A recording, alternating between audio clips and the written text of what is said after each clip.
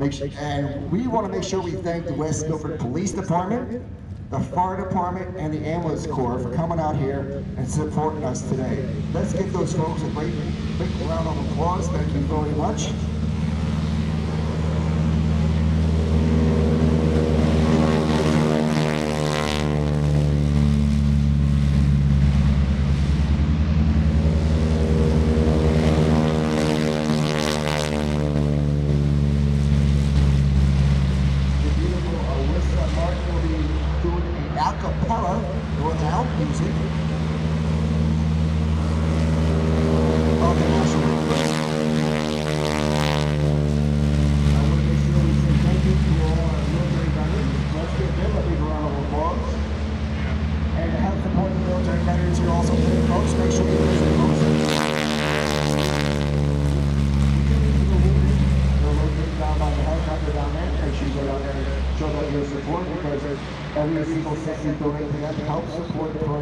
Which is sending wounded warriors out for a day, four-wheeling out in the woods, and a great big picnic, and all the other things that go along with that particular day. They do it several times during the year. It's a great big program. You make sure you tell Stu, hey Stu, Don Webb sent you down there. No. Definitely. Either make if you're one of the good guys, or ruin if you're one of the bad guys. I hear him. Coming inbound right now, here's the Aeroshell Aerobatic Team. Here you go, smoke and thunder, ladies and gentlemen.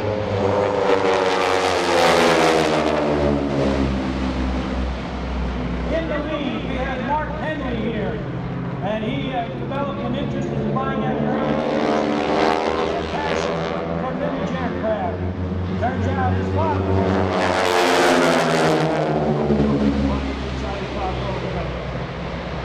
Turns out their father was a collector of classic airplanes, so he had the opportunity to fly Stearmans, Piper Cubs, Aeroshell Champs, T-6s, which is what these are, and P-51s. Now Mark enjoyed flying the T-6 so much, he decided to buy one for himself in the late 80s.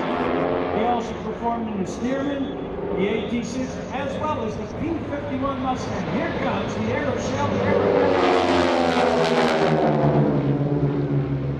On the right wing there, Bryan Regan, he's been flying. And I'm certain as much information as possible. Further his interest while attending air shows and joining organizations such as the Experimental Aircraft Association and also the Civil Air Patrol. Although he grew up among a commemorative Air Force family down in South Louisiana, Bryan wouldn't meet Steve or the other members of the Aeroshell team who shared the same skies. Not for a long time. And by the way, Bryan also came, he was on the Red Baron Pizza Squadron team for 16 years. On the left wing, we have Steve Gustafson. Now, Steve began flying when he was a teenager, soloing his family's T-6 while he was a junior in high school. By the age of 23, he had accumulated over 4,000 flying hours. Oh, I love that sound. Music to my ears. Steve owns a commercial multi-engine upgraded in the B-25 and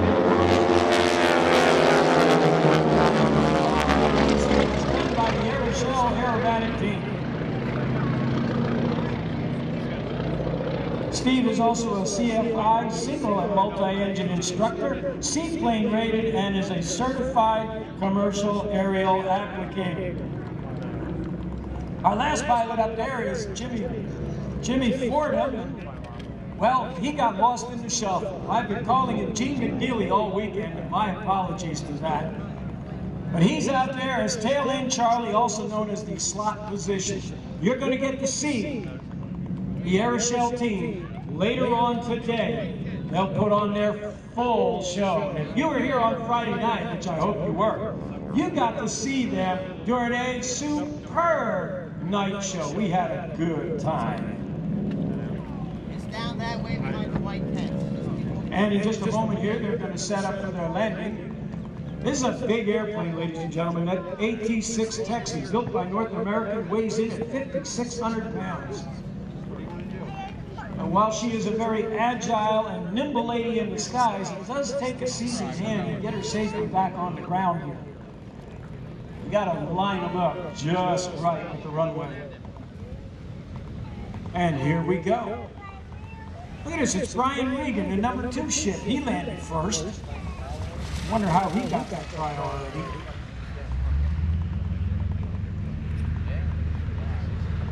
And hopefully right behind him are the other 3. Here's Mark Henley, the leader of the team. He holds the tail up high. You can see him dancing on the rudder a little bit, that's normal. Here's number 4, it's Jimmy Fordham out there. I understand Jimmy, in his part-time, he carves needles for phonographs. And here's number 3, Steve Gustafson out there. I'll tell you what, these gentlemen, they make it look so easy.